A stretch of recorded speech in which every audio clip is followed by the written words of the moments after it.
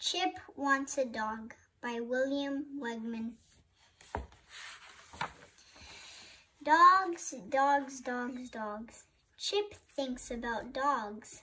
Chip reads about dogs. Chip dreams about dogs. Chip wants a dog. What would Chip name his dog? When Chip was a baby, he wanted a dog. Dog was the first word he said. Without a dog, Chip is lonely. He does not have anyone to play with. If he had a dog, he would teach it to do tricks. He would teach it to sit. He would teach it to stay. He would teach it to fetch.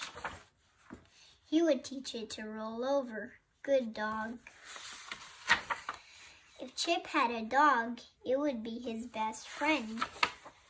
But Chip's parents do not want a dog. His mother likes cats. She is a cat person.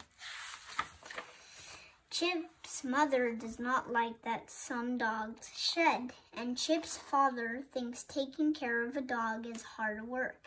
Chip would not have time for his chores.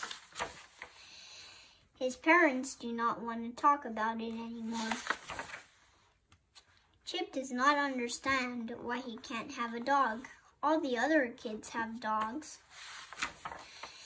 Before bed, Chip brushes his teeth. He looks into the mirror for a long, long time.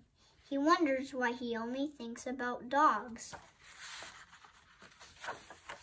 That night, Chip has a dream. In his dream, Chip is a dog. I am a dog. I am a dog, he tells himself. Then Chip wakes up. Chip does not need a dog. He is a dog.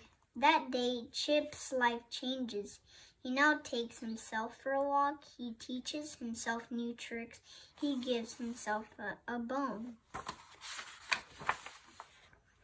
Chip makes lots of new friends and is never lonely again. The end.